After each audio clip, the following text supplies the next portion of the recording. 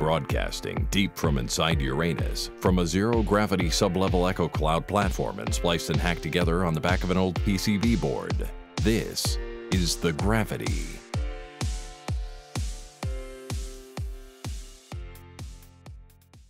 It's early evening, it's about 8:30, 9 o'clock.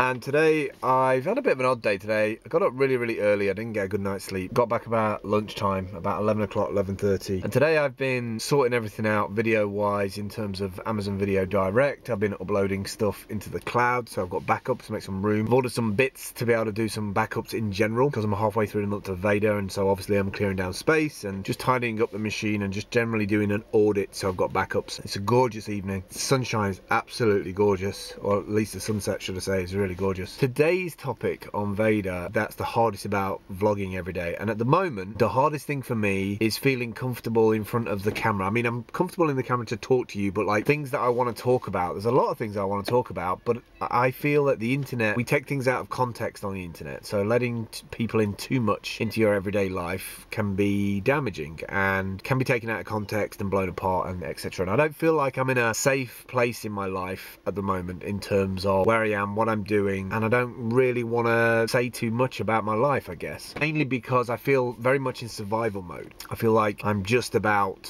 staying afloat, staying alive at the moment in terms of living, and I'm not where I want to be, and that's frustrating to me, super frustrating to me. So I don't want to just whine about it and talk about it. I'd rather just get on with stuff. So the hardest thing, I think, with vlogging, going on to the topic that Amy brought up, having enough energy at the end of the day, because I do a lot of my vlogs every single day. I don't just bulk it all and cut it together and put it out every day. That's not kind of what video blogging every day for a month really is, or it is to me. I guess it is. Putting a video out every day kind of fills the objective. I find that video blogging is about the shoot and edit of the same day, and I guess the problem for me is the energy at the end of the day, and if I don't capture things throughout the day, if I don't stop and do a little recording throughout the day, and I had plenty of opportunity to do that today. I was very focused on transactional thing today. It was like, do this, and I didn't capture anything. But I know tomorrow will be different because I'll be in travel. I've noticed that when I'm in transition mode, when I'm in traveling mode, I video blog easier because it's more akin to storytelling. So I think the hardest thing for me at the minute is recording stuff at night time, which is really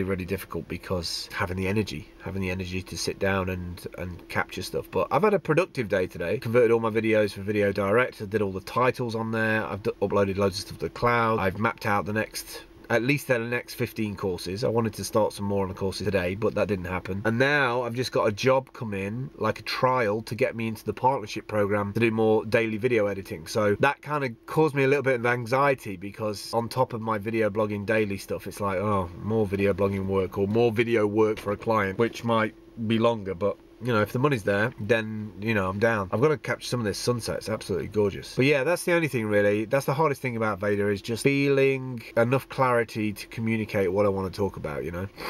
Got to capture this sunset. It's gorgeous.